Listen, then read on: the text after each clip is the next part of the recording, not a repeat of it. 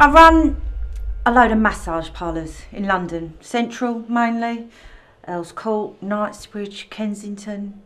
That's where the money is. And the Arabs. They're loaded.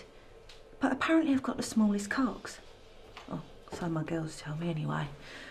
But I've been doing this for years now. This is John. This is my ex-husband.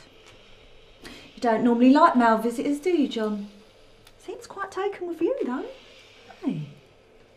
I remember this one fella, QC, used to like me dressing him up in baby clothes.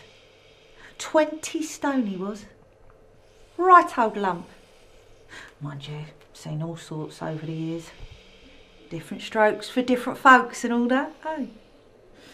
So I rented a flat in Chelsea for a while, don't you know?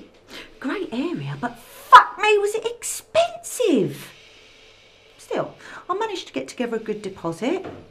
Got involved in one of them government schemes, you know, you put 5% down, they give you 20% interest-free credit, blah, blah, blah.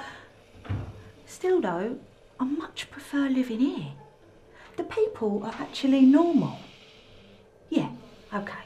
You get the odd la-di-da walking around, but that's a class divide, ain't it? Johnny? He does everything for me, but I'll wipe my arse. Well,